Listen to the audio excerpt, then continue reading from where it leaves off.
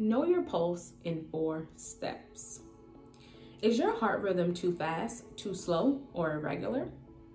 It could be an arrhythmia. Learn to take your pulse to monitor your heart rhythm. Step 1.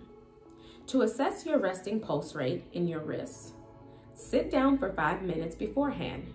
Remember that any stimulants taken before the reading will affect the rate, such as caffeine or nicotine. You will need a watch or clock with a second hand. Step 2. Take off your watch and hold your left or right hand out with your palm facing up and your elbow slightly bent. Step 3.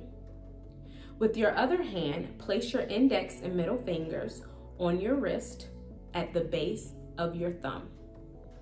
Your fingers should sit between the bone on the edge of your wrist and the stringy tendon attached to your thumb, as shown in the image.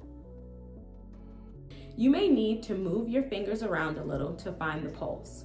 Keep firm pressure on your wrist with your fingers in order to feel your pulse. Step 4. Count for 30 seconds and multiply by 2 to get your heart rate in beats per minute.